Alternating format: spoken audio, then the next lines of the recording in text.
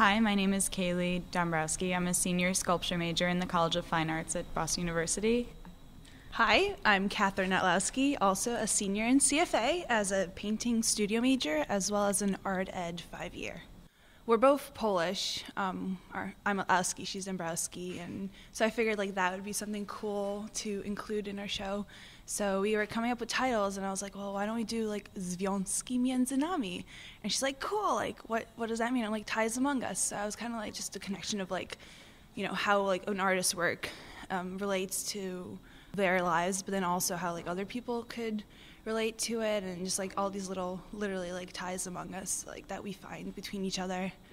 So both our work is about our past versus other people, and also just the very obvious tie between a space, the paintings and the sculptures, and tying painting and sculpture together with two completely separate artists. Your work is memories and inspired by landscapes that I've seen, but also and then ones that I end up kind of obviously making up a little bit along the way, but definitely it has a real starting point. It is something I've seen, or an image I've seen, or from my travels, and then I kind of take it into this. Well, I think they're a little bit whimsical, which I think is cool. And Munch, with the swirls and everything. I just love color, so whenever I see something colorful, I'll take it down.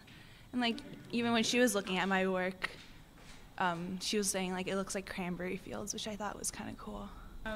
My work is about people connections and human nature in general. I focus on individuals who have differences that you're drawn to, but yet the idea behind seeing these people on the street wanting to stare but not wanting to stare for humanity's sake and social norms. And so they're life-size, they're in your space, you get to enjoy them, you get to look, think, interact in your own way and not feel uncomfortable. So that's the basic premise. So there's dealing with homelessness, there's dealing with chemotherapy and cancer, amputee.